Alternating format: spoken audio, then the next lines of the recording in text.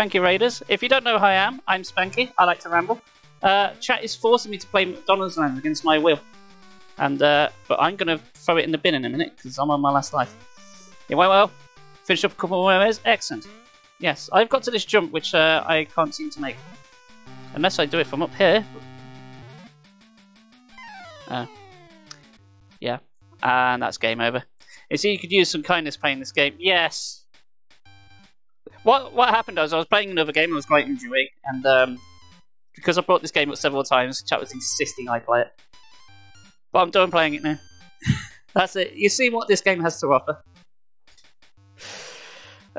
So in conclusion, I have contained my rage for as long as possible, but I shall unleash my fury upon you like the crashing of 1,000 waves! Yep. Yeah, so in conclusion, that is my feelings towards this game. Right. I don't want to do that ever again. Right. You see this? Right, where is it? Where is it? Come here. Come here, you little shit. Right. You see this?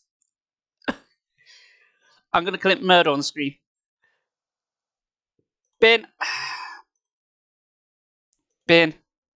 No more Mcdonaldland ever again. How many people do you see just delete a game of the hydro?